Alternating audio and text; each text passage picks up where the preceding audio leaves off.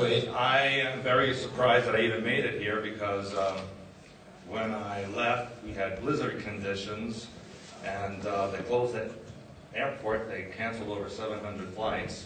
It took me over 4 hours to drive there. And then, when I got there were no passengers because all the connecting flights and all the crews couldn't make it to the airport. And so they only allowed a few international flights to leave, and mine was one of them. And I was only one of 3 people in the entire cabin. And I asked the flight attendant if the pilot knew how to drive in snow. And she said, well, it's his first day, so we don't really know. But we made it. And I'm very glad to be here. And interestingly enough, they started in the United States to name winter storms. And the name of the winter storm that tried to stop me was called Q. Now, if you remember from Star Trek, there was an entity called Q who was from another dimension and tried to take over things. What is even more interesting, at December, when I was leaving on my South American trip, again, a winter storm came and closed the airports in Chicago, and that storm was named Draco. So, but you know what? On both occasions, I and some of my cohorts did some of our mental work, which I'm going to teach you tomorrow if you come back. And guess what? When Draco hit and the airport was closed, hurricane force winds, heavy snow, when I woke up the next morning to leave, the sun was out. The airport was open. And when I got to the airport this week, mine was one of the few flights out. What about my family? Who am I? You may not know, my great uncle was the first president of the Soviet Union. His name was Yakov Swerdlow. And his brother was my grandfather. And my grandfather was sent to Liverpool in the 1920s in order to help establish the Communist Party in Britain. And from Liverpool, he was sent to the United States to do the same thing. His other brother, Benjamin Swerdlow, was sent originally to the United States in order to form a bank, which there was a Swerdlow Bank in New York for many years. And that was an agenda of raising money to start the Russian Revolution, which they did. And then that brother went back to the Soviet Union, and he started mind control, which I'm going to be talking to you about today and possibly tomorrow, which now is global in nature. But the family, the name Swerdlow, actually comes from a Viking origin. The name Stewart means sword, and Luf means leaf. So it's the sword and the leaf. And if you read the Icelandic sagas of the Viking history, talks about the Viking named the sword and the leaf, who actually helped to colonize Iceland, then Greenland, and may have even gone to North America in the 900s AD. A lot of what you have been taught about history is incorrect. I've gone the wrong way. And I just told you about the Viking connection, Greenland, and that's the name Swerdlow, sword and the leaf. And my family was a part of a Viking group called the Rus. And the Rus, which means rose, were the ones who entered into the eastern part of Europe and actually started the country called Russia, or the land of the rose. That's the actual name of Russia. That's my great uncle, Yakov Swerdlow, and that's him with Lenin. And people say we look alike, but I think I'm a lot better looking than that. He was sent to start the Communist Party. Now, my father was taken by the American government and stationed in a base underneath El Paso, Texas. And he worked in a secret location there. His mother, my grandmother, was a Soviet spy in World War II. And when she passed away, they found images of her taken with Nazi soldiers in compromising positions. And apparently she was sent to blackmail them.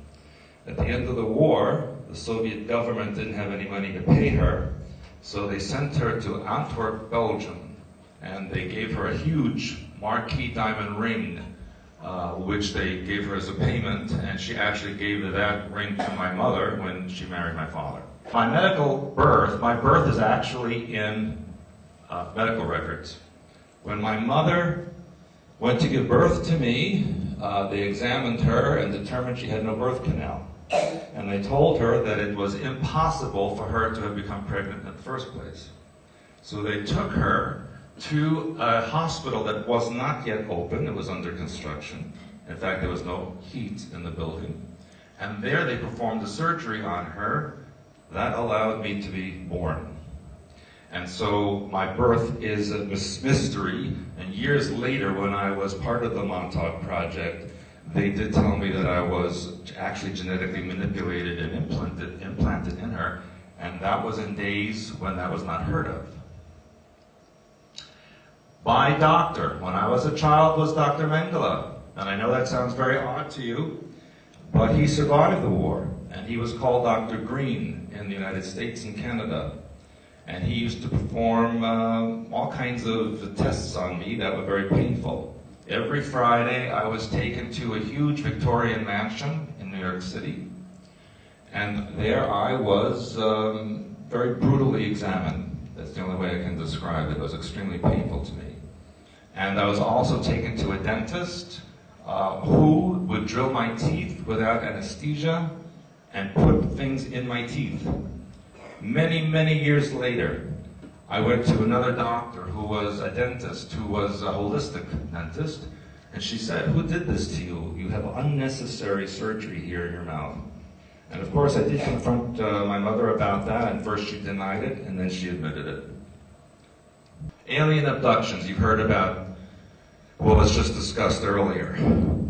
First of all, I will have to tell you, many of the alien experiences that people can remember from the dream state is actually done by government.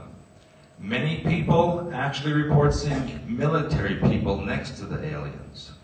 Sometimes it involves programming matrix experiences which come forward to the front of the mind, which I'm going to talk to you about. It's a very complicated situation. I'm not telling you that none of it is true. I'm telling you that there's a chunk of it that is either mind control and programming or done by government masquerading as aliens. And that I know from my experience in the Montauk Project. But I also want to tell you, of course, my work is controversial. What I tell you is controversial. You have a choice to accept it or reject it. That's your choice.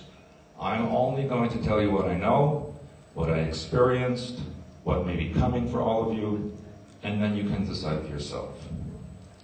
You also should realize that human beings use less than 10% of their brain capacity and only 3% of their DNA capacity. So would you hire a person who was not using 90% of their brain and 90% of their body was useless? Would you hire that person to work for you? Well, someone hired you in your work. And so, unfortunately, that's the status of humanity. Now, that's an average. There may be some of you out there that use 40 or 50% of your brain. Maybe you use 5 or 6% of your DNA. But what could you do if you opened up even a fraction of that amount? What kind of abilities would you have?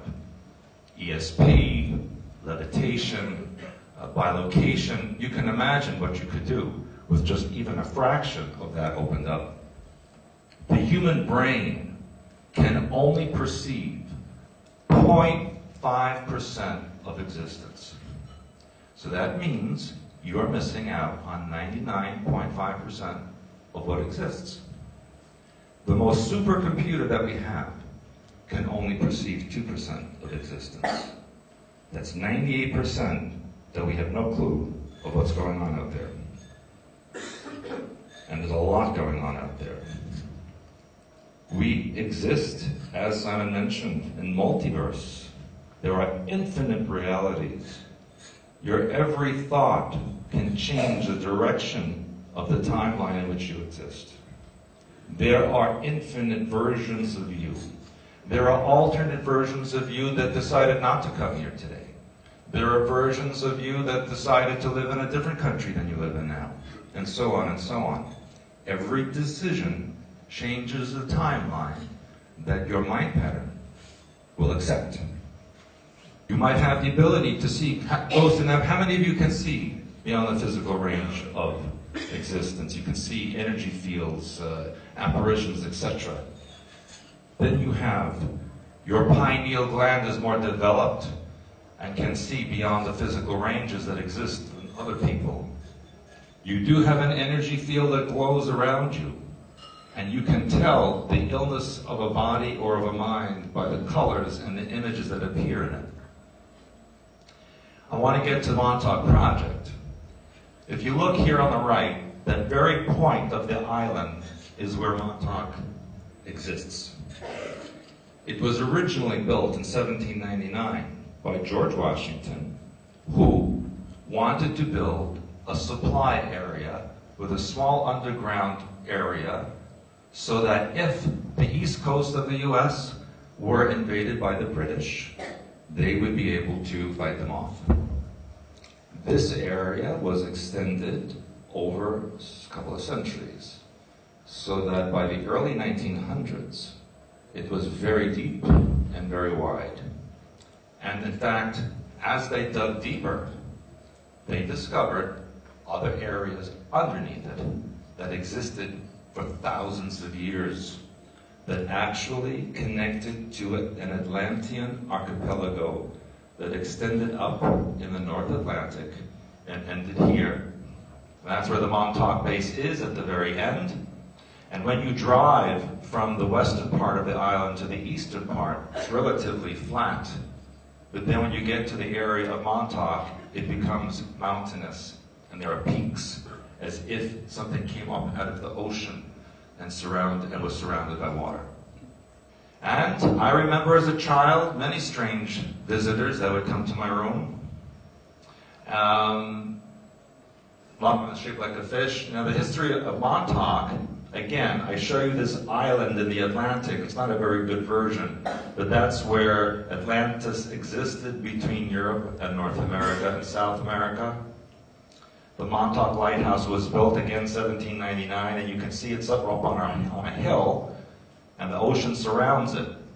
In the 1940s, the people who lived in this area noticed German U-boats coming towards the point and submerging and then disappearing. No one stopped them. Then they would see the U-boats leaving. Again, nobody stopped them. This is World War II. I can tell you that at some level of government, in those days, the Germans and the Americans were working together because they had the same agenda. Montauk Indians, whose land was confiscated in order to build this area, called their leader Pharaoh, and in fact had a culture very similar to the ancient Egyptians. And it is believed that many of the eastern coast Native Americans actually have Egyptian origins. And from time to time, people unearth artifacts that are Egyptian, not just on the east coast, but westward. And even Viking artifacts are uncovered as far west as Oklahoma. As I'm going to tell you, and I think I mentioned it, history that you've learned is fake. Remember that history is written by the winner, not by what existed before. And so is science, and so is biology. A lot of what you're told is not correct. If the government tells you something's not good for you, eat it. The underground tunnels exist for miles and miles, and there is a submarine base underneath there. In fact, recently there have been earthquakes in the area because I believe they're expanding the tunnel system and the tube system that actually crisscrosses the entire world. The tube system is ancient. It was built by the reptilian androgynous creatures who will colonize this planet first. and was then added to by the Atlanteans, or human mammalians that came afterwards. And they created this system, and the government uses it. And by the way, Montauk area was the only place in the United States in World War II where the Germans actually landed on the coastline. And they found their equipment on the beach. They had changed their clothes. They took the train into New York City, where they performed espionage. They were eventually caught and placed in federal prison in 1944. When the war ended, they were not repatriated to Germany. And in fact, in 1946, they were executed by the American government. So you have to ask, why would the American government execute prisoners of war of a country with whom they're no longer at war and who were exchanging prisoners? And the answer has to be that these men knew something they did not want the public to know. In those days, it was very easy to simply execute people. I will say, and I do have to be careful what I say in public these days, because the United States, unfortunately, has become very much like the Soviet Union, but even more so, it has become more like Nazi Germany. When I return from every trip, I'm extensively questioned. Where did I go? Who did I see? Why did I go? Couldn't I have done it in the United States? I know when I travel and I ask people to come to visit and do seminars with me in the US, many people are afraid to come there. I don't blame them. I have a US passport and I'm afraid to go back. They did discover under the Montauk Point alien technology, or I should say Atlantean technology, which was sometimes almost 300,000 years old. Because this planet was colonized. There was no life here naturally. We mentioned, or Simon mentioned, about the 1947 Roswell incident. But before that happened, that was in July of 1947, but in April of 1947, there was a pilot who was flying over Mount Rainier in Washington State and noticed 9 objects flying in formation at very high speeds. And that's when the UFO mania happened. And he gave out a gift of this newspaper, which happened, it was after the crash. It was the day after the UFO, or the vehicle, the disc as they called it, in Roswell, New Mexico. And, you know, it says on there that they have recovered a saucer. That was the news. Now, in 2009, there was a very brilliant researcher, UFO researcher, who took this image, and there's another image of holding up the debris, and there's a man holding a piece of paper which is illegible. But with digital equipment, he scanned in on that piece of paper and blew it up, and it clearly states that the debris was taken to Wright-Patterson Air Force Base in Dayton, Ohio. So basically, and that was an official government newspaper, it confirmed it. From that, there was a meeting at Holloman Air Force Base in 1954, where the US government made a deal with those little gray creatures. And in that deal, it said that the aliens would have the right to abduct US citizens. It was Eisenhower, yeah. He made, they said he was going for dental work, and he was unavailable for the weekend. And there is a film of the landing of the 3 craft at Holloman Air Force Base. Now, the deal was, aliens could abduct US citizens as long as they provide the location and identities of who they abduct, and the US citizens must be brought back to the point of abduction, and their memories must be wiped of the abduction, and they must be unharmed. In exchange, the US government provided these beings with a base in Dulce, New Mexico, in the Four Corners area, and they would give the Americans fantastic amounts of technology to make them the sole superpower on the earth. And they did. Except, you can see the base there on the top where the yellow and the green meet. That's Dulce, New Mexico. It is the largest underground base in the world. It is almost 100 miles wide. It is 9 levels deep. The first 3 levels are for human habitation only. The second 3 levels are for joint human-alien cohabitation. And the lower levels are for alien habitation only. And this went on for a bit of time. And then the Americans found out that the aliens lied to them. People were being taken and not brought back. Or they were being brought back in very poor physical condition. And correct, as Simon mentioned, there was more than one crash. The one in Roswell, and there was one in Aztec, New Mexico as well. And in fact, there were many, even in Norway and even in Britain. There were many crashes all over the world back then. Or I should say, shoot-downs. But this base, level 9, was the very, very bad area. It was called the Hall of Horror.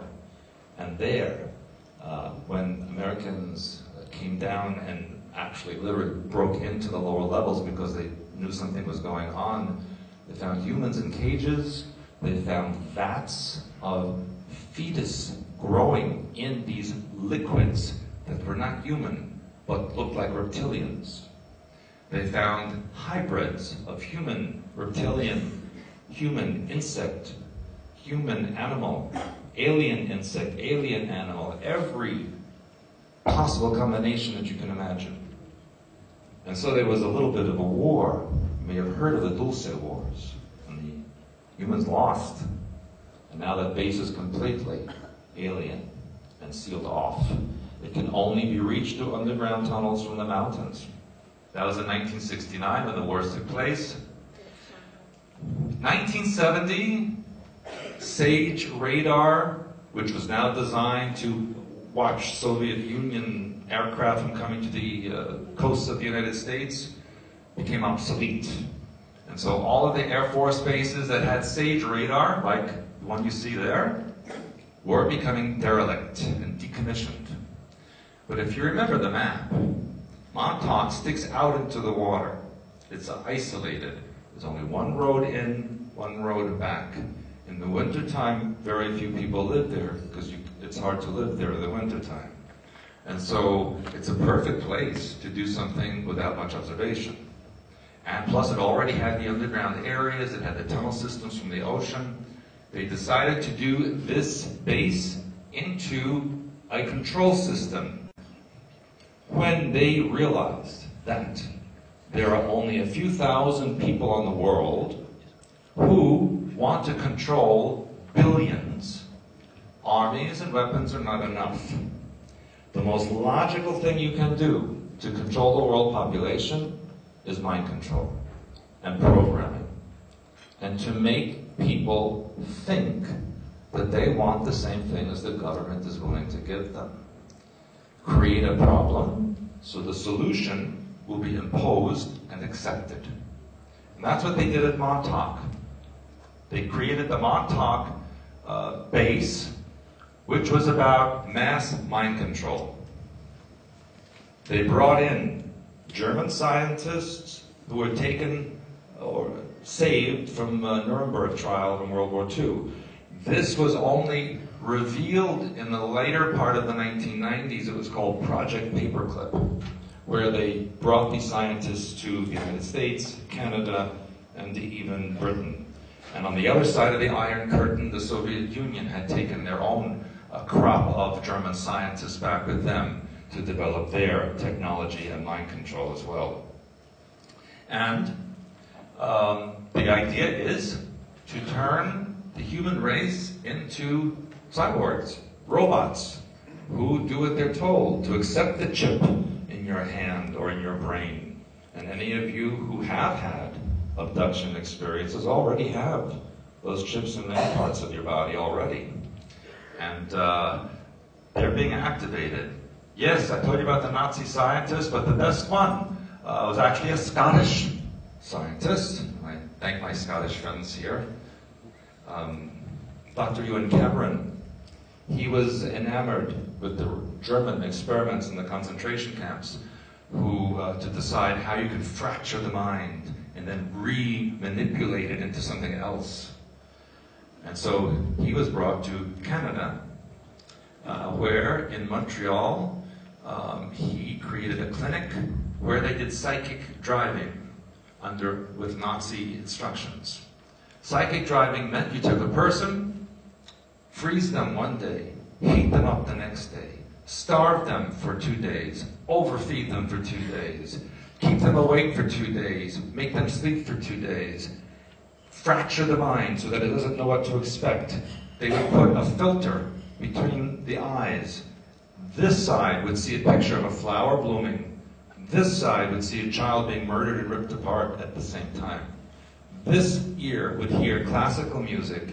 This ear would hear acid rock, all simultaneously. So the mind fractures in order to accommodate the input of information.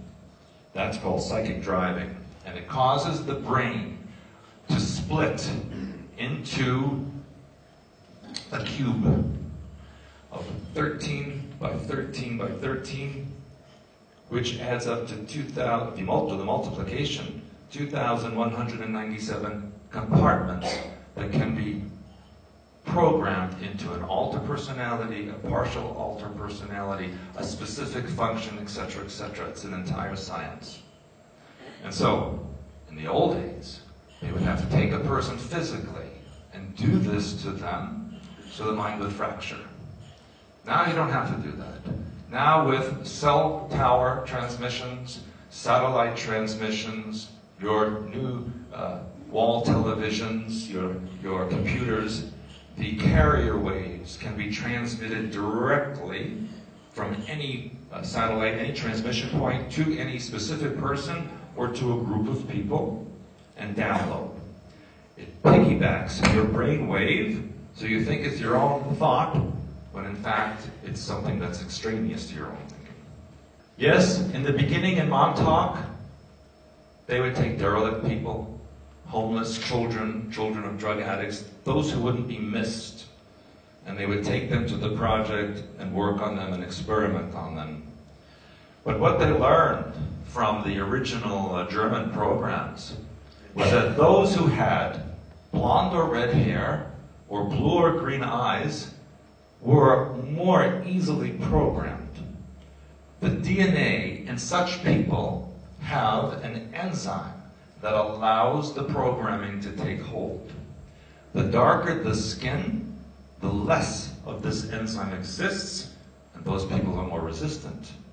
And that's why they are making a very tremendous effort to eliminate native peoples. They are basically destroying the black race in Africa. They are poisoning the South Asians. There are very few Native Americans left anymore.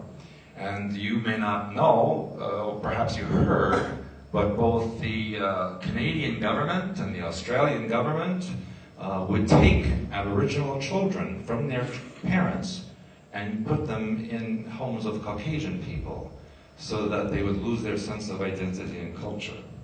And that went on until relatively recently. Just only a couple decades ago that was stopped.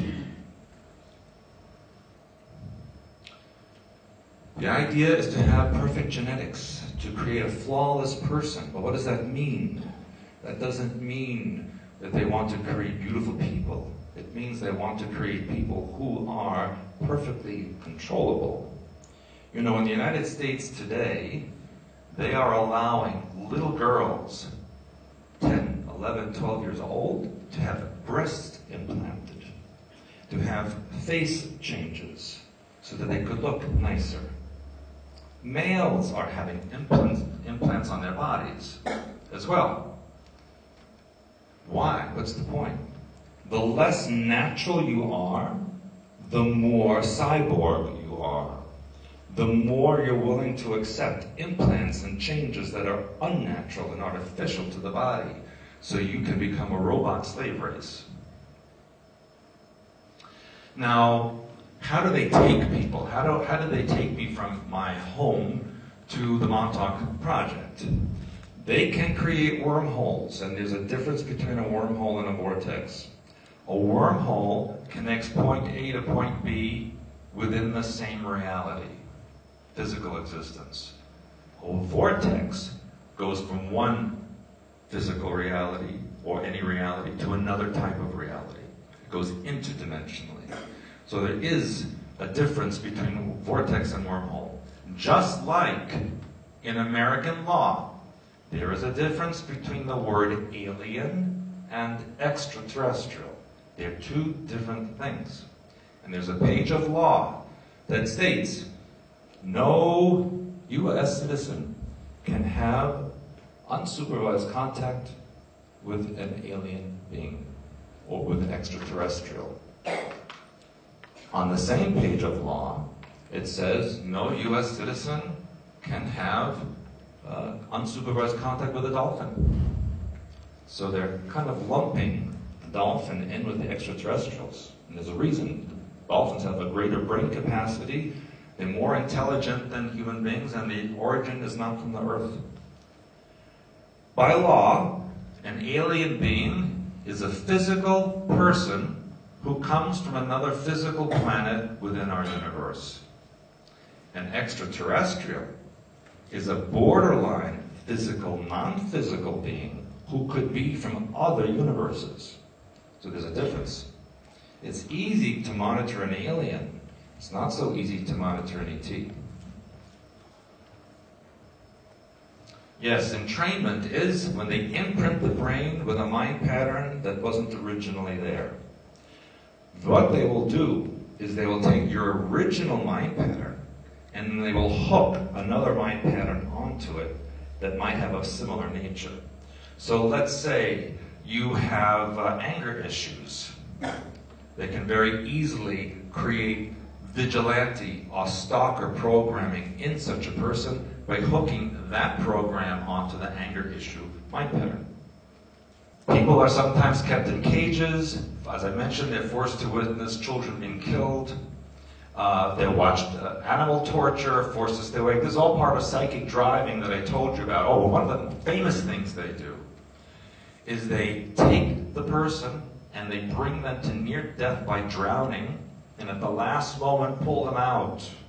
And when they're pulled out, they're told that the one who pulled them out is actually their savior, and that is their programmer. So they always refer to the programmer as their savior. It's a bait and switch from the God mind to something else, so that you acquiesce to the programming.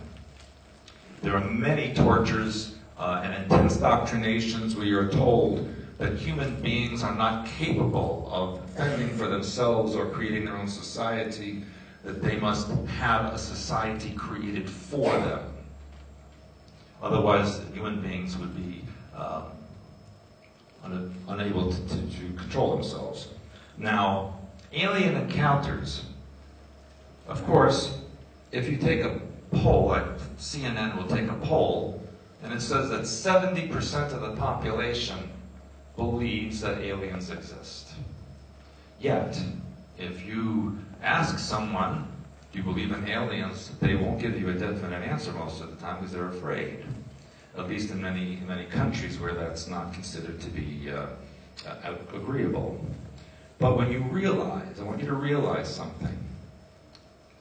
In the Milky Way galaxy where we live in the Milky Way, there are 400 billion stars. And those, in just this galaxy, then times that by 100 billion galaxies. If less than 1/10 of 1% had intelligent life, that would still be millions and millions of civilizations. So the universe is teeming with life. Anyone who feels we're alone in the universe isn't really thinking, because it's not possible, statistically alone, that humans are the only ones that exist.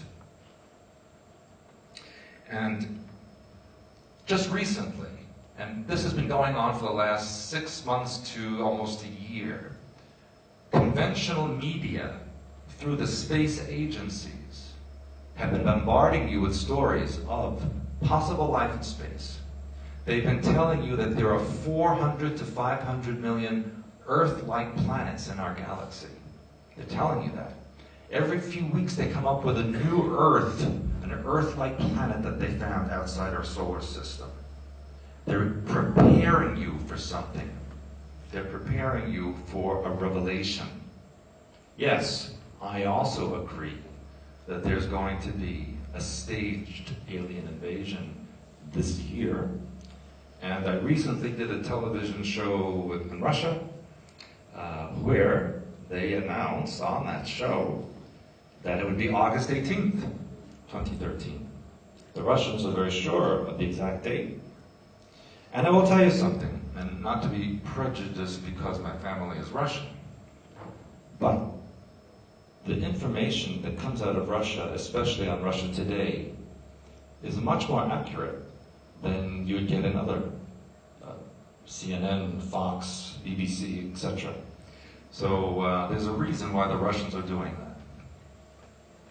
The Draco reptilians, which you heard about earlier, they are androgynous. And they come from the Draco star system, which is very ancient. All humanity came from a star system called Lyra. I'm not sure if I have a slide up here, but I think I might. Lyra is the home of all humanity.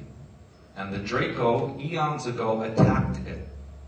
And the refugees fled to other star systems and created new civilizations over many hundreds of thousands of years, millions of years. And so the reptilians consider themselves superior to humans for two reasons. Because they are androgynous, and they believe that the God mind has no gender, it's neutral. They therefore consider themselves to be more representational of God, whereas humans have to break into male and female and differentiate, and so they're inferior. Secondly, reptilian genetics do not change over eons of time. Even look at reptiles on the Earth today. Millions of years, very little change. Whereas mammalian, constantly evolving and adapting.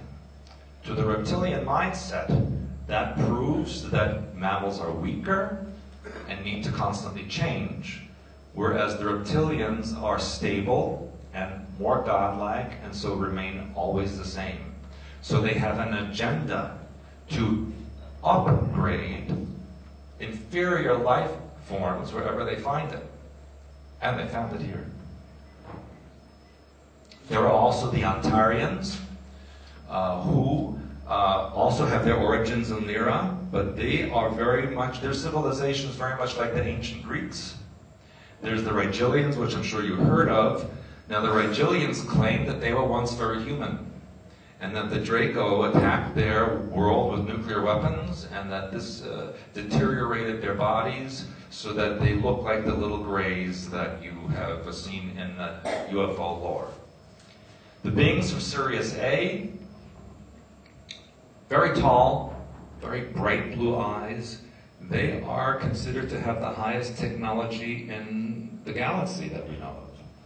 They deal with the reptilians, they deal with humans, they have no borders, boundaries. They'll deal with anyone that gives them an agenda that they can use. They're users, basically. I told you about the examinations. The sexual ritual is part of the reptilian religion. They believe in invoking astral entities from the lower astral layers, who then give them information, energy to fulfill their goals and desires. And they do this through sexual magic ritual, which afterwards the people use are either killed or sent back into a different programming altar. But many of the programs out there involve sexual magic ritual. Dr. Wilhelm Reich was the one who found out about this. He was an Austrian doctor who did a lot of experiments back in the early 1900s. And of course, when the Third Reich came into power, he had to escape, and he came to North America, and he started his experiments, and he talked about orgone and the light energies, and then he talked about how to deprogram from sexual programming that was installed by the government. He was sent to a federal prison in Pennsylvania, where he mysteriously died in 1957 after being there for a year or two. And all of his work basically has been confiscated. Whatever you see out there on the internet that says it's Wilhelm Reich is very watered down. It is illegal in the United States for anyone to say that they work with Wilhelm Reich techniques. And I also believe it's illegal here in Britain. They use drugs, you're forced to breathe gas, they use electrodes on the body to create fear and shock so that fractures the mind. Yes, there's human sacrifice, they invoke demons as I mentioned to you, they keep children under strict control, and especially in school. I'm not sure how things are here, but in North America, education is kind of a cookie cutter stamp. You must learn this and no deviation from it. In fact, the government of the United States back in the 90s created a program called Education 2000, and that was designed to be global so that every student in every country learned the same history. Therefore, in a decade or two, there will be no deviation from who remembers what history. Do you know that even my own younger children are not taught about World War II? They have no idea about concentration camps, about what the Nazis is, not taught. They are also not taught American history. They don't learn about what the revolution was about. They don't learn that there is a constitution, because there is no more constitution. And they're also, in North America, forcing out any teacher who is above 45 years old. They fire them, they make life difficult for them, they take their benefits away. They want the older teachers out, and they're putting them in their place, teachers in their early 20s, mid-20s, who are completely mind-controlled and programmed, who repeat what's given to them without deviation, and the education system continues the way they want it to continue. They don't want the older teachers to bring up any of the old methods or the old information that might get out into the children's mind. Yes, I did survive it. In fact, I was told that less than 1% of the people who were taken to the Montauk Project was 1970 to 1983. Less than 1% survived. And of that 1%, very few can function in society. And I'm not saying that I function well in society, but at least I'm able to get through the day. They did have time travel. And actually, time travel is rather simple, because every point in time and space has a unique vibrational energy. If you know the coordinates and the vibrational rate of a particular point in time and space, and you match a person, place, or thing to that rate, there's an instantaneous connection, because it can't exist in two places at once. It only can exist in one place. So that's how time travel and deep space travel can happen in a matter of an instant. Doesn't matter where you are in the universe, it's not going to take hundreds of light years to get from point A to point B. If you know the coordinates of that location in another galaxy, and you match your vehicle to those coordinates vibrationally, they must match instantaneously. That's how time travel and deep space travel take place instantly. And if you review history, maybe you'll find the truth somewhere that hasn't been rewritten or destroyed. The stories in the Bible, and I don't mean to insult anyone who is religious, but most of the Bible is symbolic. It's not to be taken literally. In fact, the church is one of the biggest mind control agents on the earth. And again, I don't mean to insult anyone, But the Catholic religion is the most mind control program religion on the earth, and started way, way back in 330 AD at the Council of Nicaea, when they changed and rewrote the Bible to suit the Illuminati agenda. My opinion is all religion is man-made and made to control people. God has no religion. Because if you follow a specific religion, you have narrowed down the God mind, and that's an insult. You have to allow all things, and God mind allows all things. And that's why there are infinite universes, so the God mind can know all outcomes of all possibilities. So, my opinion, there's no religion. There's simply a knowing of what the God mind is. We have learned in Montauk Project that the creation of the Christ figure was actually manipulated. And that's a whole other long story, but the whole idea of Immaculate Conception was about in vitro fertilization and implantation. And that's what that was about. And in fact, through the time travel process that they had in the Montauk Project, they learned a lot about the Christ situation. The real name was Emmanuel, not what you've been told. And he survived the crucifixion and actually made his way to India, to an area called Kashmir.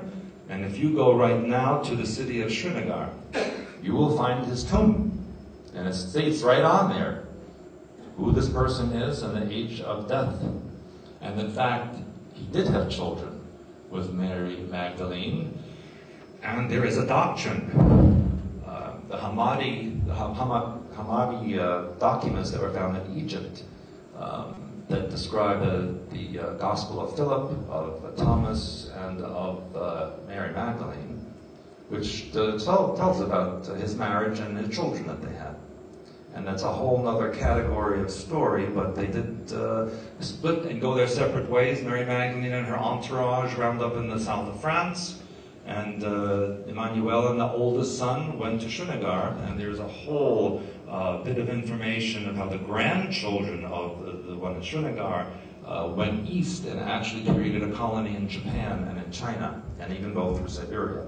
It's a very, very long, interesting story that the church has buried, kept the documents out of position, and that is what the Templars found in the one of the stables underneath the temple in Jerusalem in 1099 that blackmailed the church. And that's why they were able to be as powerful as they were until the church tried to take their power back. What we learned is you cannot change the past. You cannot send someone back in time to kill someone and change history. The reason is, as I mentioned earlier, there are infinite timelines. So whatever you're trying to do already has happened in another timeline. So it's superfluous to do it in this timeline, and therefore there's no capability. If you did such a thing, you would find yourself returning to the timeline that's the alternate one, not the one you came from. So the ones who go back to change it will not come back to where they came from. And that's what we learned at the Montauk Project. So time is the past, and the future is yet to be seen, but yet they all exist simultaneously. And that's why when I talk to people, I do consultations, I don't talk about past lives. I talk about simultaneous existence, because you exist right now in all of them. It's simply a question of where you're focused. And as I mentioned, infinite possibilities. I told you about the wormholes and the vortices, and they used to send devices in to anchor a coordinate so they wouldn't have to try to find it again. And so very often, there will be a person that was sent into a particular place in space or a particular point in time with an anchoring device so that there'd be a loop to the current moment, and they would have those coordinates permanently in their computer system. Mars, they also learned that Mars was once an inhabitable planet, just like Earth. And in fact, there was an atmosphere, there were oceans, everything that they're telling you now. I have this in my Blue Blood book many years ago. And in fact, what happened was, and I don't know if I have that here, the reptilians sent an ice comet into our solar system in order to destroy the human colonies. There was once a planet between Mars and Jupiter, which is called Maldek. And when the ice comet came close into our solar system, it made the planet Uranus flip on its axis, and that's why it rotates north to south instead of west to east. And then as it approached Jupiter, Maldek, and Mars, the gravitational pull of those three planets caused Maldek to explode, which created the asteroid belt that now exists between Mars and Jupiter. And it also pulled the atmosphere and the oceans off of Mars. The ice comet then went into a circular orbit with the Earth, which was then the second planet from the Sun, and the Earth was completely covered in water. And as this spinning took place, the oceans of the Earth polarized and became ice caps, and then the ice comet and the Earth switched positions so that the ice comet took up the second position and the Earth was pushed out into the third position. And the ice comet then, because of the light from the sun, evaporated the ice, which became clouds, and we call that Venus now. In 1982, the Soviet Union sent a spacecraft with a very special camera to go below the clouds of Venus so that it could take pictures of the surface and transmit them back before crashing. And it did. And on one of the first photos, it showed 7 domed areas on the surface of Venus, equally spaced in a line. This was reported on the front page of the New York Times and the LA Times, maybe here, and a very long article of what and it stated, of course, that NASA has decided that these are natural formations. If you know about reptilian culture and their hierarchy, they have a caste system so that they do not live together, the ones in the different castes, and they have 7 different living areas. And so that would explain what we saw on the surface of Venus. Now, just last year, the Russians said they have reanalyzed the photographs that they took in 1982. And this is on conventional news, people. This is not on alternative news. Conventional news. They stated that they saw reptilian-like creatures on the surface of Venus. So, very, very interesting that now we're revealing it. And of course, yes, the Russians did say that they're going to reveal what happened with the aliens. And of course, as soon as I say that, they were attacked with a meteor, which I might talk about tomorrow. In Montauk, we learned about hyperspace, which is a zone of energy, no time, no space, pure thought, pure energy. Those of you who come tomorrow afternoon, I'm going to teach you how to access this and use it. We use the hyperspace symbols that emanate from this zone. I will teach you the meanings of the different colors.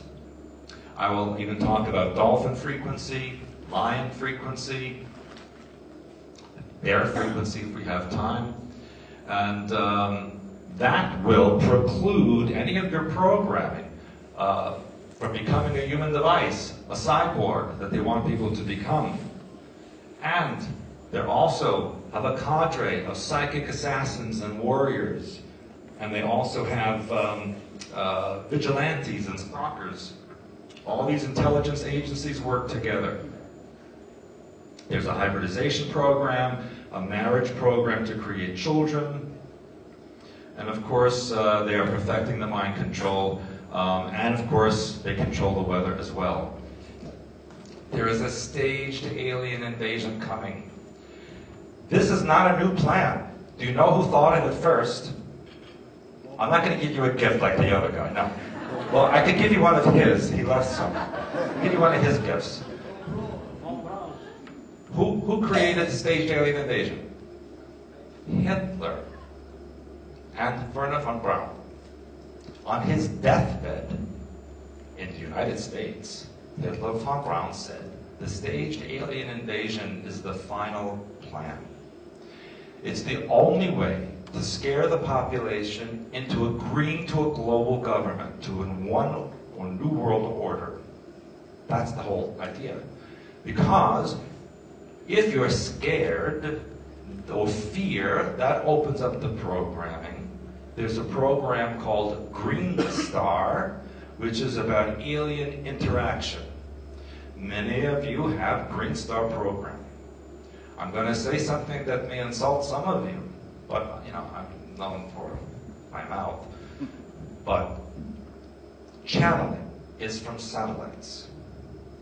Channeled information is an electromagnetic frequency that opens up one of the compartments in the matrix where this altered alien personality then speaks. If you put all of the channeled information together, it's the same. They have different names, they have different planets, information is the same. It's programmed. 1965, the US government created the New Age for the purpose of ultimately creating New World religion. So that ultimately there'll be one world government, one world religion, one world army. And what did George Bush tell you a few years ago? Either you're with me or you're against me. There's nothing in between. And that's what will happen.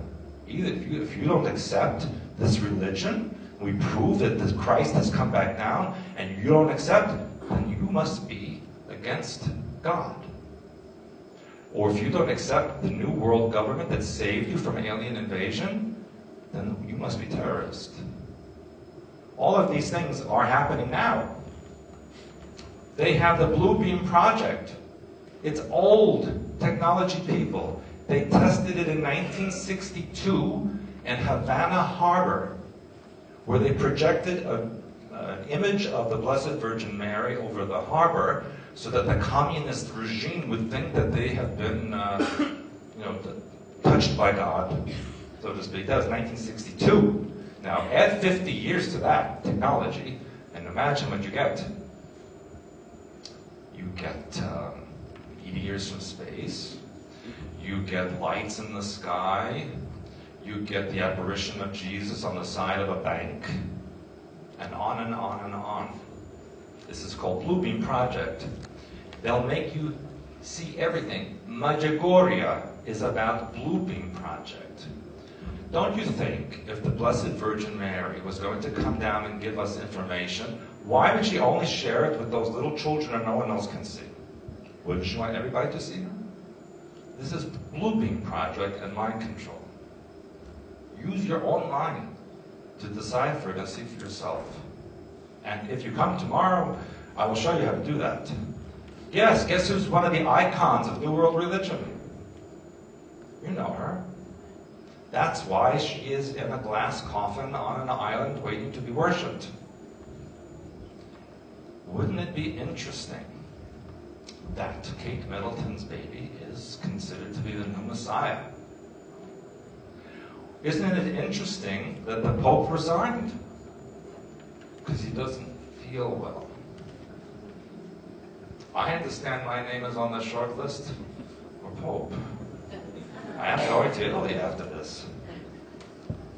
And you know what? I have a very good friend whose sister worked in the Vatican. High level. When she was being trained, they taught her, they said, when you speak in front of public, you must put yourself in bright red color. Any of you who know about hyperspace or language of color, you know that bright red means anger, fear, hostility, sexuality. So when the Pope is like this, and he's in bright red energetically, everyone's afraid, and they obey him. They also told her that they don't believe in Catholicism. The cardinals told her they don't believe in Catholicism. They said, that's for the people. They don't believe in it. It's a control system. I'm going to be speaking to her, interviewing her when I go to Italy. Of course, that ruins my chances for being Pope, but it's what it is. Yeah, they will create earthquakes, volcanoes. They are doing it. Whatever happened to global warming? We don't see that term anymore. Why? Because people realized when it's snowing in Beverly Hills and Dubai and Africa, maybe it's not global warming. So now they're calling it climate change. Because people weren't accepting the global warming when there's one blizzard after another. So you know what they said last week in the United States was really hilarious. They said the reason there's so many blizzards is because of global warming, because when the atmosphere heats up, it holds more moisture, so more snow can fall. Okay, hold on. Let me get this straight. We've heated up the atmosphere, so snow comes out of it. Wouldn't it be water? Wouldn't we have rainstorms? They need a new writer, I think, for their stories. They have the HARP project. It's not just in Alaska. HARP is in 13 locations around the world. Norway is one of them. And Montauk is another one. And they have changed weather patterns so that you will think that there's global warming or climate change. Did you notice that every July there's a picture in the newspaper of open water at the North Pole, and they say, look, there's no ice, the poles are melting. That's because it's freaking July. It's summertime, and the ice melts. You don't show those pictures in January, you show them in July.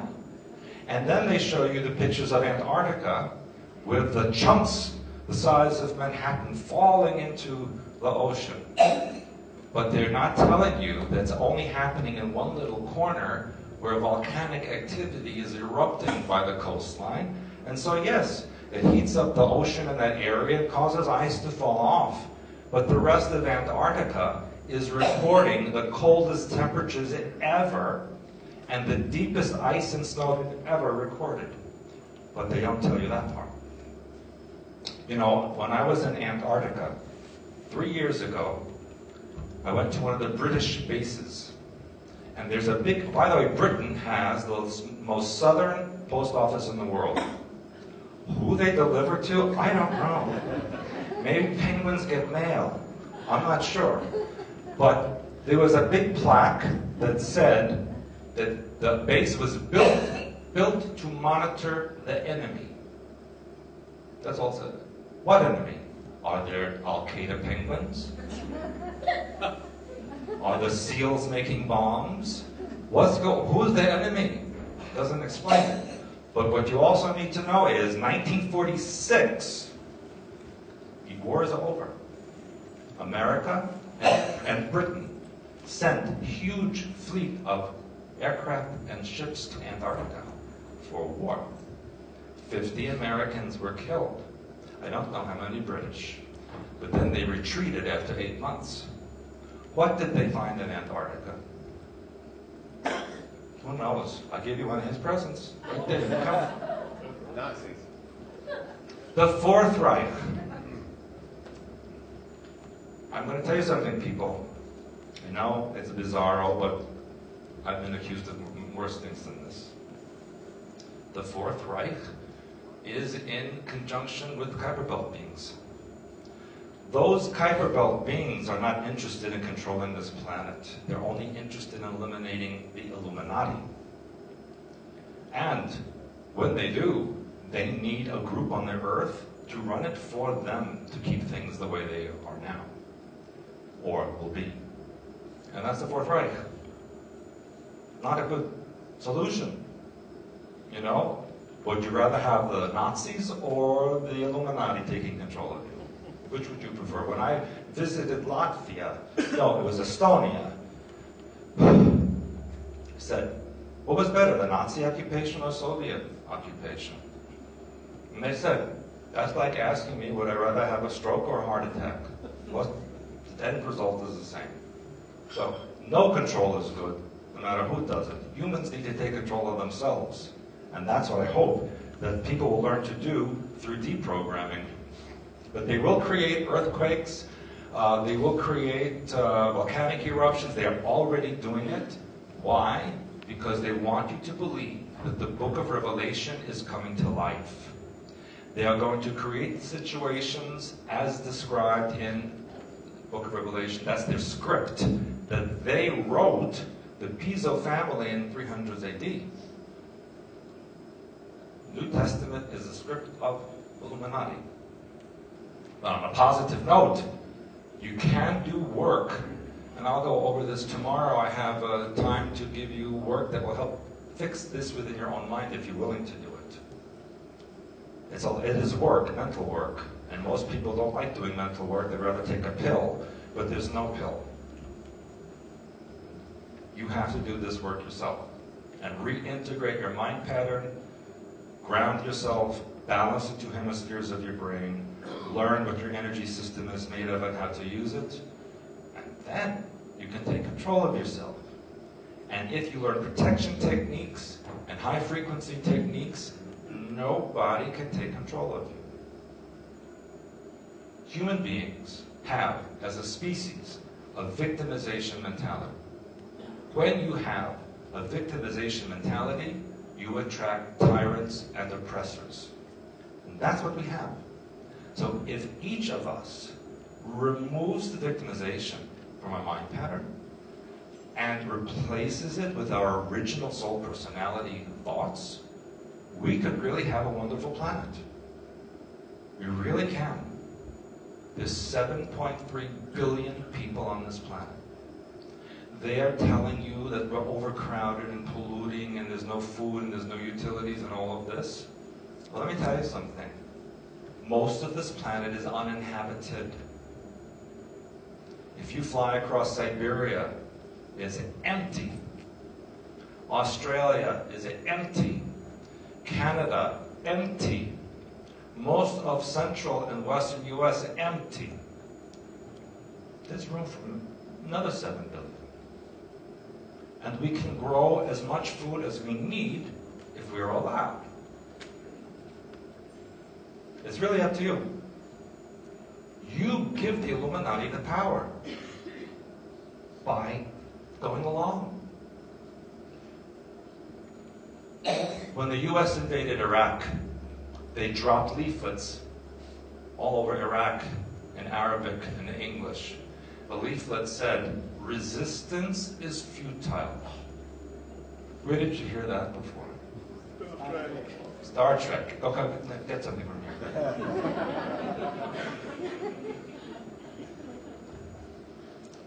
They're creating the Borg. You are becoming the Borg. Yes? Little girls with implants. Always on cell phone and iPad. I have yet to see in an airport anyone who was not attached to something. Don't do that, people. Be human beings. Be spiritual first, and then have the human experience. That's why you're here. It's okay to be physical. That's why you're here. But don't stay only in that.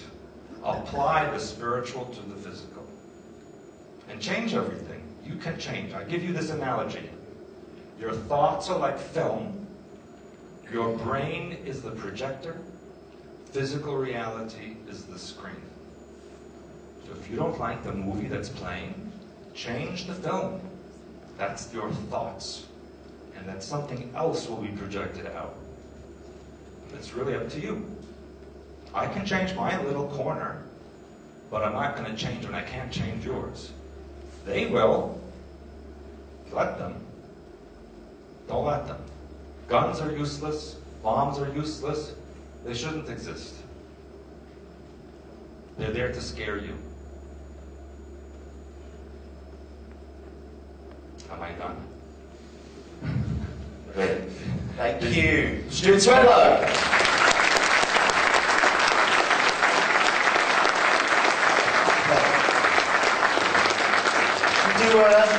Just before we break for lunch, a couple of questions, yeah?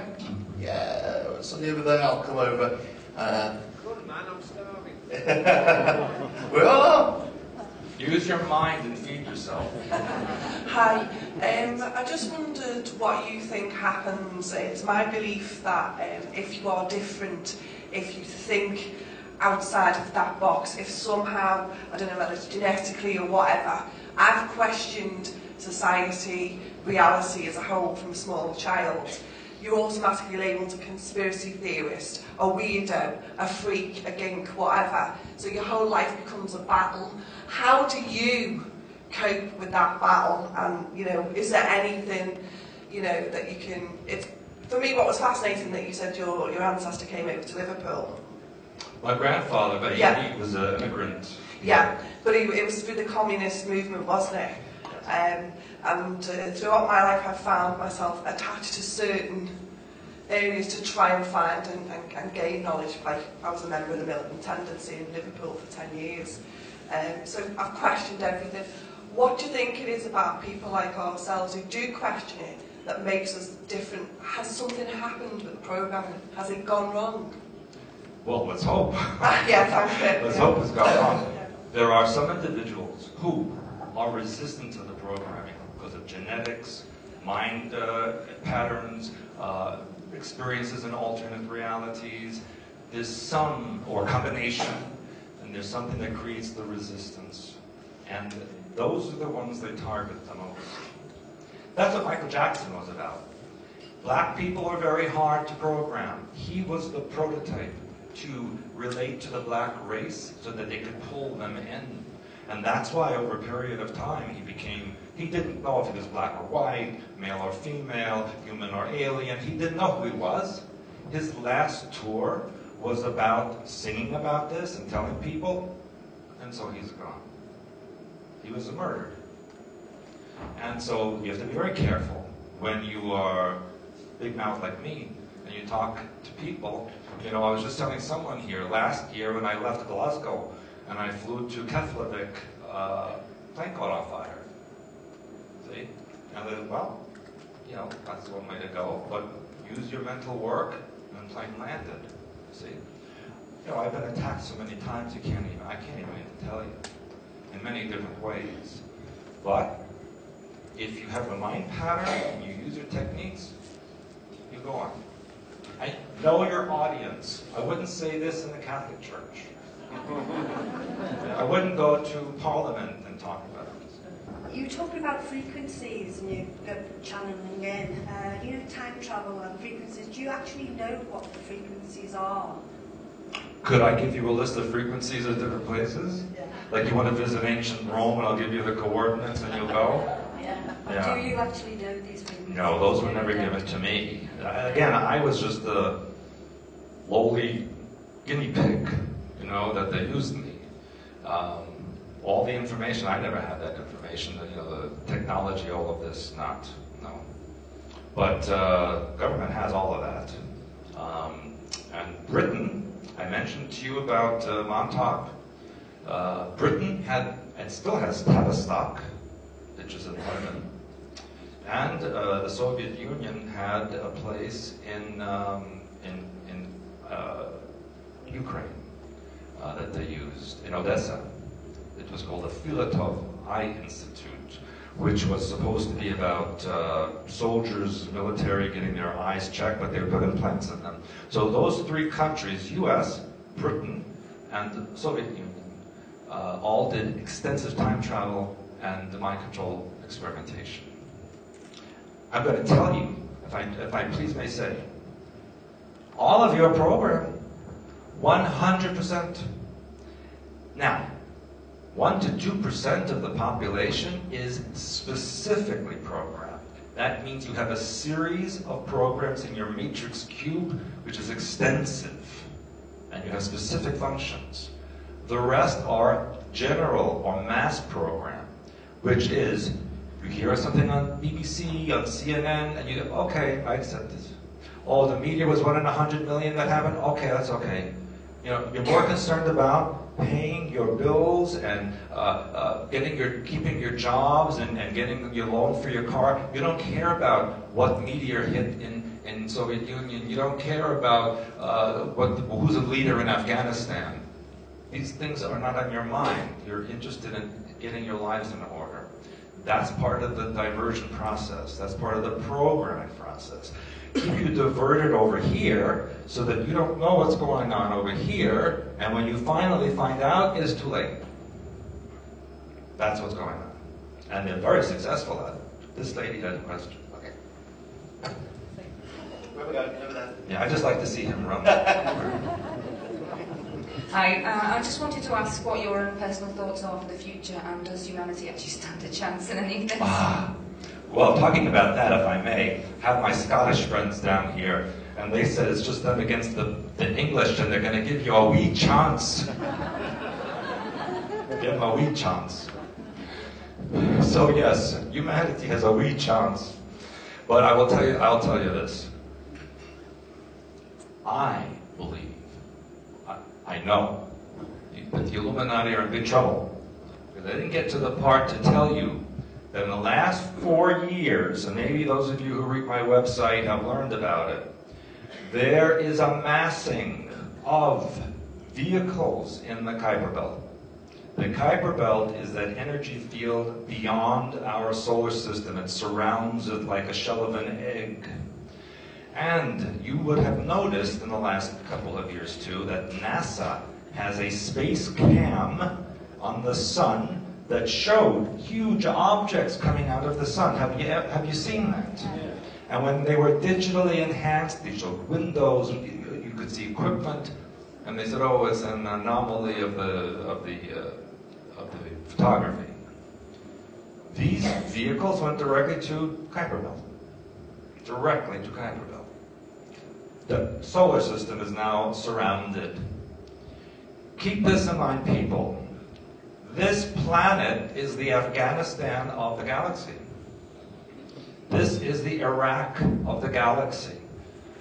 And so there are beings out there who think we are very dangerous.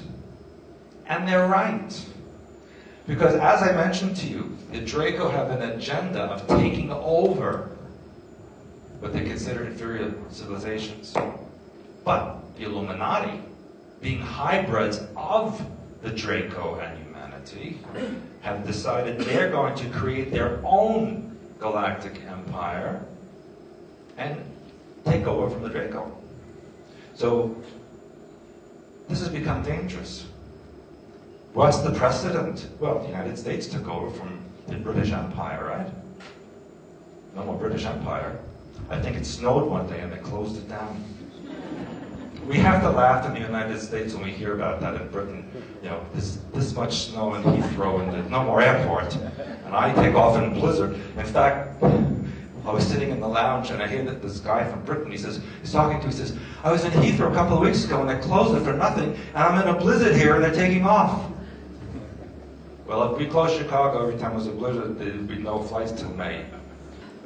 Not mentioned this outside of my own box before, but been thinking a long time about something I experienced. You're familiar with Rendlesham Forest? Yes. Okay. Bent waters. Each time I go over there, and it's becoming stronger, the rumbling and the pounding under my feet and the auditory phenomena that's going on in there is becoming so intense, it's almost like trying to break out of prison, trying to get out of that. Are you living in that area? No, I was born in that area, grew up in that area, and I went to the forest a lot. And as a child, although I was drawn to the place, I didn't actually experience this phenomenon. But now I'm revisiting the area with my husband and my children. My husband and I are noticing this very strongly. That it's almost like an environmental shift around us. I can't hardly explain it really. Yeah, but there's something going on under there, and I'm, touching on it. I wouldn't go outside of here, but it feels like it kind of draws you in, and holds you, and you have to really try and break out to get away. That incident was a staged event. It was staged by the American government to test the military base if it were attacked by aliens, what their reaction would be. And so there was a heavy bombardment of ELF and microwave, as well as the blue beam that I spoke about. That's what that was a show. That was what happened there. Yeah, but it's still going on. Something is still going on under there. That area is an experimental zone for such things. Thought so. So if you stay in this area, you will feel the electromagnetic frequency. Why do they let the public in then? Sorry? Why do they let the public in? So that it's not mysterious. They let people now in Montauk Project area as well. It's a public park. Right, because I do notice military vehicles around the place. The best place to hide something is right in front of you. Of course. Yeah, thank you. All right, thank you. Stewart Swerdlow, everybody. Thank you, Stewart.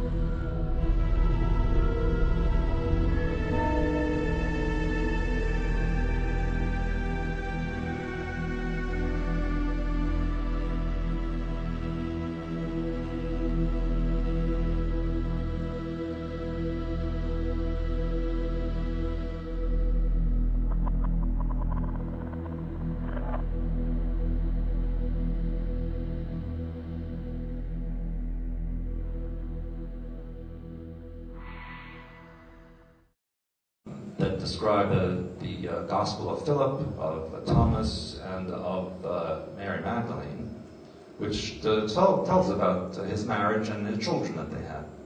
And that's a whole other category of story, but they did split and go their separate ways. Mary Magdalene and her entourage wound up in the south of France, and Emmanuel and the oldest son went to Srinagar, and there's a whole bit of information of how the grandchildren of the one in Srinagar went east and actually created a colony in Japan and in China, and even go through Siberia. It's a very, very long, interesting story that the church has buried, kept the documents out of position, and that is what the Templars found in the one of the stables underneath the temple in Jerusalem in 1099 that blackmailed the church. And that's why they were able to be as powerful as they were until the church tried to take their power back. What we learned is you cannot change the past. You cannot send someone back in time to kill someone and change history. The reason is, as I mentioned earlier, there are infinite timelines. So whatever you're trying to do already has happened in another timeline. So it's superfluous to do it in this timeline, and therefore there's no capability. If you did such a thing, you would find yourself returning to the timeline that's the alternate one, not the one you came from. So the ones who go back to change it will not come back to where they came from. And that's what we learned at the Montauk Project. So time is the past, and the future is yet to be seen, but yet they all exist simultaneously. And that's why when I talk to people and I do consultations, I don't talk about past lives. I talk about simultaneous existence, because you exist right now in all of them. It's simply a question of where you're focused. As I mentioned, infinite possibilities.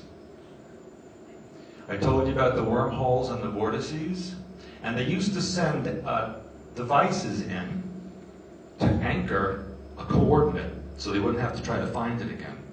And so very often there will be a person that was sent into a particular place in space or a particular point in time with an anchoring device so that there'd be a loop to the current moment, and they would have those coordinates permanently in their computer system.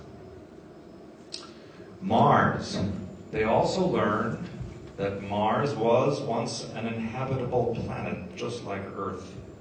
And in fact, there was an atmosphere, there were oceans, everything that they're telling you now. I have this in my Blue Blood book many years ago. And in fact, what happened was, and I don't know if I have that here, the reptilians sent an ice comet into our solar system in order to destroy the human colonies. There was once a planet between Mars and Jupiter, which is called Maldek. And when the ice comet came close into our solar system, it made the planet Uranus flip on its axis, and that's why it rotates north to south instead of west to east. And then as it approached Jupiter, Maldek, and Mars, the gravitational pull of those three planets caused Maldek to explode, which created the asteroid belt that now exists between Mars and Jupiter. And it also pulled the atmosphere and the oceans off of Mars. The ice comet then went into a circular orbit with the Earth, which was then the second planet from the Sun, and the Earth was completely covered in water. And as this spinning took place, the oceans of the Earth polarized and became ice caps, and then the ice comet and the Earth switched positions so that the ice comet took up the second position and the Earth was pushed out into the third position. And the ice comet then, because of the light from the sun, evaporated the ice, which became clouds, and we call that Venus now. In 1982, the Soviet Union sent a spacecraft with a very special camera to go below the clouds of Venus so that it could take pictures of the surface and transmit them back before crashing. And it did. And on one of the first photos, it showed 7 domed areas on the surface of Venus, equally spaced in a line. This was reported on the front page of the New York Times and LA Times, maybe here, and a very long article of what and it stated, of course, that NASA has decided that these are natural formations. If you know about reptilian culture and their hierarchy, they have a caste system so that they do not live together, the ones in the different castes, and they have 7 different living areas. And so that would explain what we saw on the surface of Venus. Now, just last year, the Russians said they have reanalyzed the photographs that they took in 1982. And this is on conventional news, people. This is not on alternative news. Conventional news. They stated that they saw reptilian-like creatures on the surface of Venus. So, very, very interesting that now we're revealing it. And of course, yes, the Russians did say that they're going to reveal what happened with the aliens. And of course, as soon as I say that, they were attacked with a meteor, which I'm going to talk about tomorrow. In Montauk, we learned about hyperspace, which is a zone of energy, no time, no space, pure thought, pure energy. Those of you who come tomorrow afternoon, I'm going to teach you how to access this and use it. We use the hyperspace symbols that emanate from this zone. I will teach you the meanings of the different colors. I will even talk about dolphin frequency, lion frequency, bear frequency if we have time. And that will preclude any of your programming from becoming a human device, a cyborg that they want people to become. And they also have a cadre of psychic assassins and warriors. And they also have vigilantes and stalkers. All these intelligence agencies work together. There's a hybridization program, a marriage program to create children, and of course they are perfecting the mind control, and of course they control the weather as well. There is a staged alien invasion coming. This not a new plan. Do you know who thought of it first? I'm not going to give you a gift like the other guy, no. Well, I could give you one of his. He left some. I'll give you one of his gifts. Who created staged alien invasion? Hitler and Werner von Braun. On his deathbed in the United States, Hitler von Braun said, the staged alien invasion is the final plan. It's the only way to scare the population into agreeing to a global government, to a new world order. That's the whole idea. Because if you're scared or fear, that opens up the programming. There's a program called Green Star, which is about alien interaction. Many of you have Green Star programming. I'm going to say something that may insult some of you, but I'm known for my mouth. But channeling is from satellites. Channeled information is an electromagnetic frequency that opens up one of the compartments in the matrix where this altered alien personality then speaks. If you put all of the channeled information together, it's the same. They have different names, they have different planets, information is the same. It's programmed. 1965, the US government created the New Age for the purpose of ultimately creating New World religion. So that ultimately there'll be one world government, one world religion, one world army. And what did George Bush tell you a few years ago? Either you're with me or you're against me. There's nothing in between. And that's what will happen. Either if you don't accept this religion, we prove that this Christ has come back down, and you don't accept, then you must be against God. Or if you don't accept the new world government that saved you from alien invasion, then you must be terrorist. All of these things are happening now. They have the Blue Beam Project. It's old technology people. They tested it in 1962 in Havana Harbor, where they projected an image of the Blessed Virgin Mary over the harbor so that the communist regime would think that they have been touched by God, so to speak. That was 1962. Now, add 50 years to that technology, and imagine what you get. You get meteors from space. You get lights in the sky. You get the apparition of Jesus on the side of a bank. And on and on and on. This is called Blue Beam Project. They'll make you see everything. Medjugorje is about Blue Beam Project. Don't you think if the Blessed Virgin Mary was going to come down and give us information, why did she only share it with those little children and no one else can see? Wouldn't she want everybody to see her? This is Blue Beam Project and mind control. Use your own mind to decipher it and see for yourself. And if you come tomorrow, I will show you how to do that. Yes, guess who's one of the icons of New World religion? You know her. That's why she is in a glass coffin on an island waiting to be worshipped. Wouldn't it be interesting that Kate Middleton's baby is considered to be the new Messiah? Isn't it interesting that the Pope resigned? Because he doesn't feel well. I understand my name is on the short list for Pope. I am going to Italy after this. And you know what? I have a very good friend whose sister worked in the Vatican. High level. When she was being trained, they taught her, they said, when you speak in front of public, you must put yourself in bright red color. Any of you who know about hyperspace or language of color, you know that bright red means anger, fear, hostility, sexuality.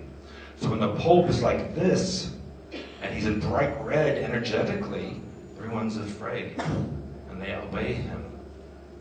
They also told her that they don't believe in Catholicism. The cardinals told her they don't believe in Catholicism. They said, that's for the people. They don't believe in it. It's a control system. I'm going to be speaking to her, interviewing her when I go to Italy. Of course, that ruins my chances for being Pope, but it's what it is. Yeah, they will create earthquakes, volcanoes. They are doing it. Whatever happened to global warming? We don't see that term anymore. Why? Because people realized when it's snowing in Beverly Hills and Dubai and Africa, maybe it's not global warming. So now they're calling it climate change. Because people weren't accepting the global warming when there's one blizzard after another. So you know what they said last week in the United States was really hilarious. They said the reason there's so many blizzards is because of global warming, because when the atmosphere heats up, it holds more moisture, so more snow can fall. Okay, hold on. Let me get this straight. We've heated up the atmosphere, so snow comes out of it. Wouldn't it be water? Wouldn't we have rainstorms? They need a new writer, I think, for their stories. They have the HARP project. It's not just in Alaska. HARP is in 13 locations around the world. Norway is one of them. And Montauk is another one. And they have changed weather patterns so that you will think that there's global warming or climate change. Did you notice that every July there's a picture in the newspaper of open water at the North Pole, and they say, look, there's no ice, the poles are melting. That's because it's freaking July. It's summertime, and the ice melts. You don't show those pictures in January, you show them in July. And then they show you the pictures of Antarctica with the chunks the size of Manhattan falling into the ocean. But they're not telling you that's only happening in one little corner where volcanic activity is erupting by the coastline. And so yes, it heats up the ocean in that area and causes ice to fall off. But the rest of Antarctica is recording the coldest temperatures ever and the deepest ice and snow ever recorded. But they don't tell you that part. You know, when I was in Antarctica 3 years ago, I went to one of the British bases. And there's a big, by the way, Britain has the most southern post office in the world. Who they deliver to, I don't know. Maybe penguins get mail. I'm not sure. But there was a big plaque that said that the base was built to monitor the enemy. That's all it said. What enemy? Are there Al-Qaeda penguins? Are the SEALs making bombs? Who's the enemy? Doesn't explain it. But what you also need to know is 1946, the war is over. America and Britain sent huge fleet of aircraft and ships to Antarctica for war. 50 Americans were killed. I don't know how many British. But then they retreated after 8 months. What did they find in Antarctica? Who knows? I'll give you one of his presents. Right there, you go. Nazis. The Fourth Reich. I'm going to tell you something, people. I know it's bizarro, but I've been accused of worse things than this. The Fourth Reich is in conjunction with Kuiper Belt beings. Those Kuiper Belt beings are not interested in controlling this planet. They're only interested in eliminating the Illuminati. And when they do, they need a group on their Earth to run it for them to keep things the way they are now, or will be. And that's the Fourth Reich. Not a good solution. You know? Would you rather have the Nazis or the Illuminati taking control of you? Which would you prefer? When I visited Latvia, no, it was Estonia, I said, What was better, the Nazi occupation or Soviet occupation? And they said, that's like asking me, would I rather have a stroke or a heart attack? Well, the end result is the same. So, no control is good, no matter who does it. Humans need to take control of themselves. And that's what I hope that people will learn to do through deprogramming. But they will create earthquakes, they will create volcanic eruptions. They are already doing it. Why? Because they want you to believe that the book of Revelation is coming to life. They are going to create situations as described in the book of Revelation. That's their script that they wrote, the Piso family, in 300 AD. New Testament is a script of Illuminati. But on a positive note, you can do work, and I'll go over this tomorrow. I have time to give you work that will help fix this within your own mind if you're willing to do it. It is work, mental work, and most people don't like doing mental work. They'd rather take a pill, but there's no pill. You have to do this work yourself and reintegrate your mind pattern, ground yourself, balance the two hemispheres of your brain, learn what your energy system is made of and how to use it, and then you can take control of yourself. And if you learn protection techniques and high-frequency techniques, nobody can take control of you. Human beings have, as a species, a victimization mentality. When you have a victimization mentality, you attract tyrants and oppressors. And that's what we have. So if each of us removes the victimization from our mind pattern and replaces it with our original soul personality thoughts, we could really have a wonderful planet. We really can. There's 7.3 billion people on this planet. They are telling you that we're overcrowded and polluting and there's no food and there's no utilities and all of this. Well, let me tell you something. Most of this planet is uninhabited. If you fly across Siberia, it's empty. Australia is empty. Canada, empty. Most of central and western US, empty. There's room for another 7 billion. And we can grow as much food as we need if we're allowed. It's really up to you. You give the Illuminati the power by going along.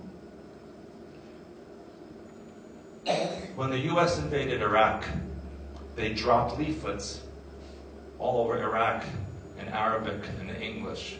The leaflet said, "Resistance is futile." Where did you hear that before? Star Trek. Okay, get something from here.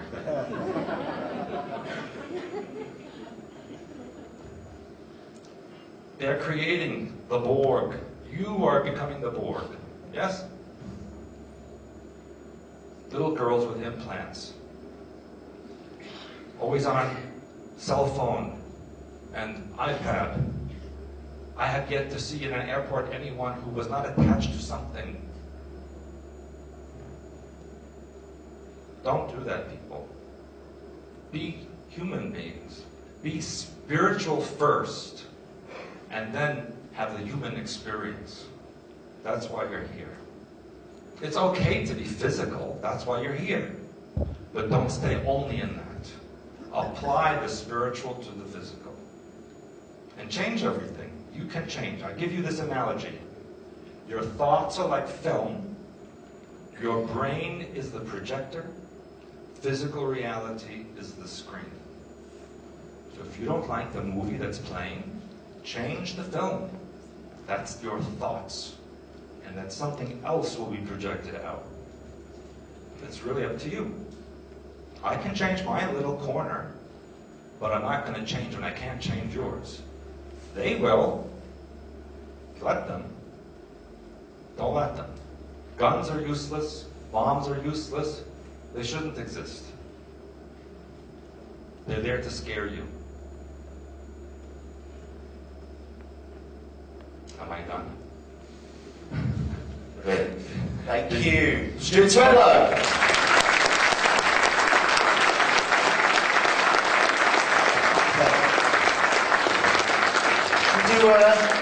Just before we break for lunch, a couple of questions, yeah?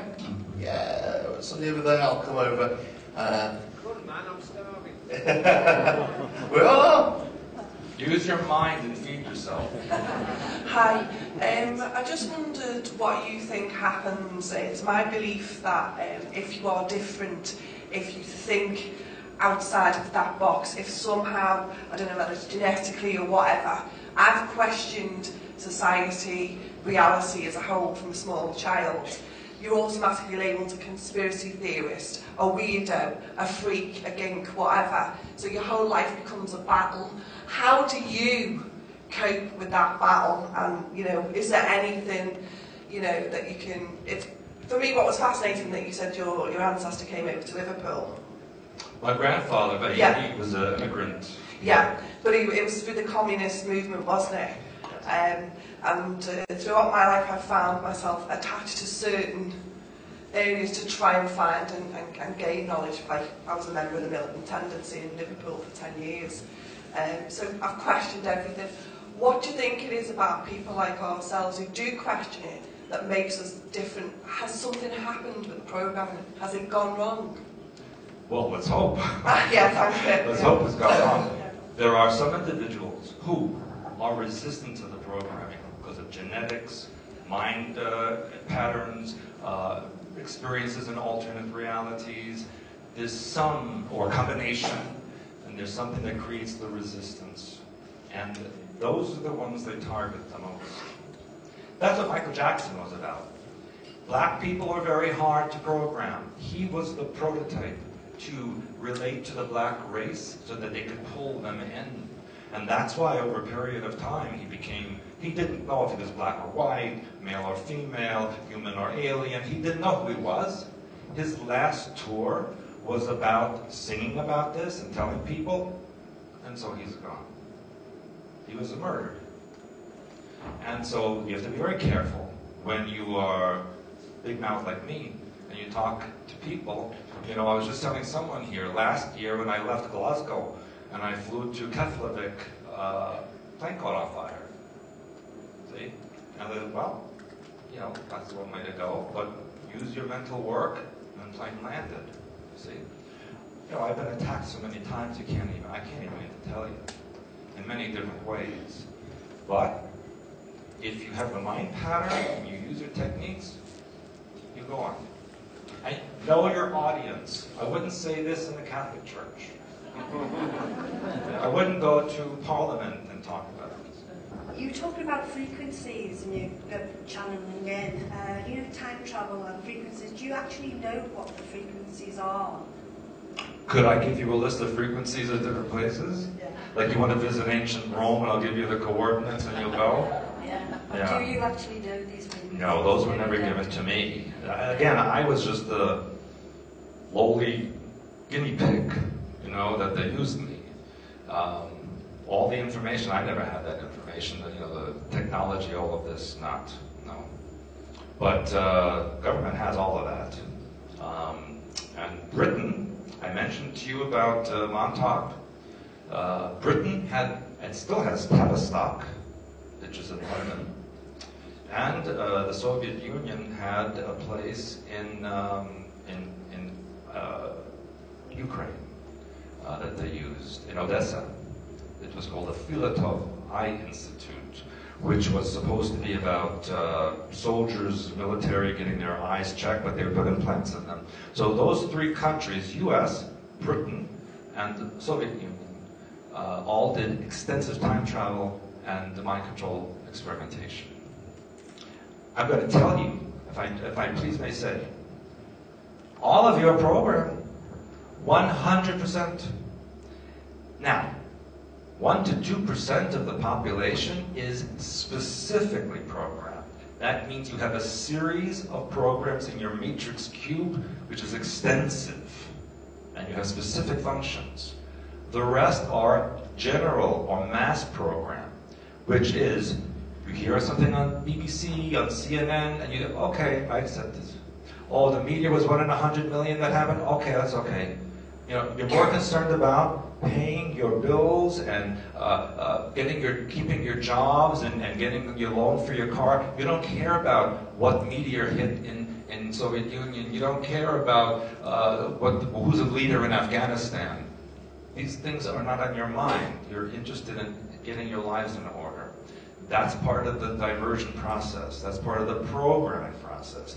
Keep you diverted over here so that you don't know what's going on over here, and when you finally find out, it's too late.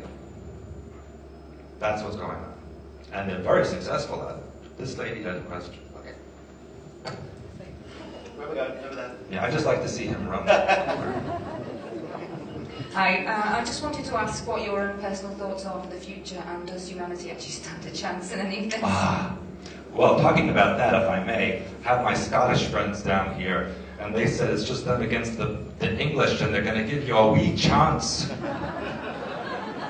Give them a wee chance. So yes, humanity has a wee chance. But I'll tell you this. I believe, I know, that the Illuminati are in big trouble.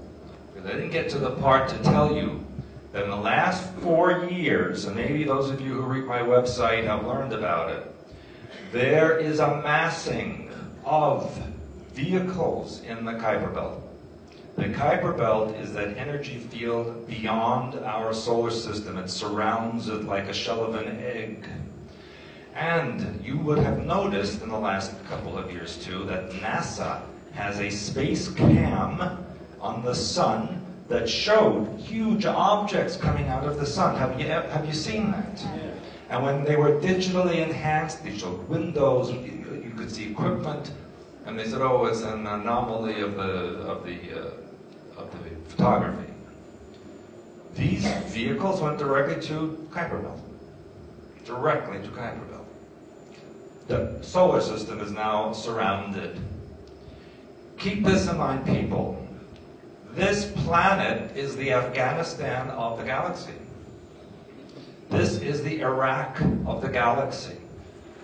And so there are beings out there who think we are very dangerous. And they're right. Because as I mentioned to you, the Draco have an agenda of taking over what they consider inferior civilizations. But the Illuminati, being hybrids of the Draco and humanity, have decided they're going to create their own galactic empire and take over from the Draco. So this has become dangerous. What's the precedent? Well, the United States took over from the British Empire, right? No more British Empire. I think it snowed one day and they closed it down. We have to laugh in the United States when we hear about that in Britain. You know, this much snow in Heathrow and there's no more airport. And I take off in a blizzard. In fact, I was sitting in the lounge and I hear that this guy from Britain, he's talking to me, he says, I was in Heathrow a couple of weeks ago and they closed it for nothing and I'm in a blizzard here and they're taking off. Well, if we closed Chicago every time there was a blizzard, there'd be no flights till May. Not mentioned this outside of my own box before. But been thinking a long time about something I experienced. You're familiar with Rendlesham Forest? Yes. Okay. Bentwaters. Each time I go over there, and it's becoming stronger, the rumbling and the pounding under my feet and the auditory phenomena that's going on in there is becoming so intense. It's almost like trying to break out of prison. Trying to get out of that. Are you living in that area? No, I was born in that area, grew up in that area, and I went to the forest a lot. And as a child, although I was drawn to the place, I didn't actually experience this phenomenon. But now I'm revisiting the area with my husband and my children. My husband and I are noticing this very strongly. That it's almost like an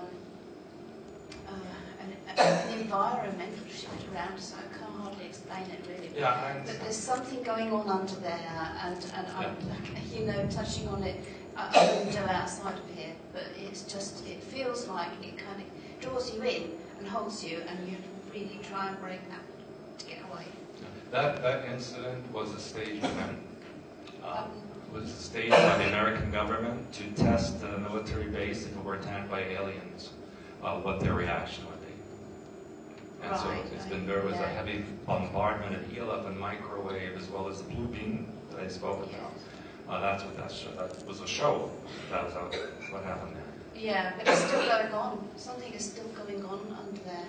That area is an experimental zone for such things. Thought so. So if you stay in this area, you will feel the electromagnetic frequency. Why do they let the public in then? Sorry? Why do they let the public in? So that it's not mysterious. They let people now in Montauk Project area as well. It's a public park. Right, because I do notice military vehicles around the place. The best place to hide something is right in front of you. Yeah, of course.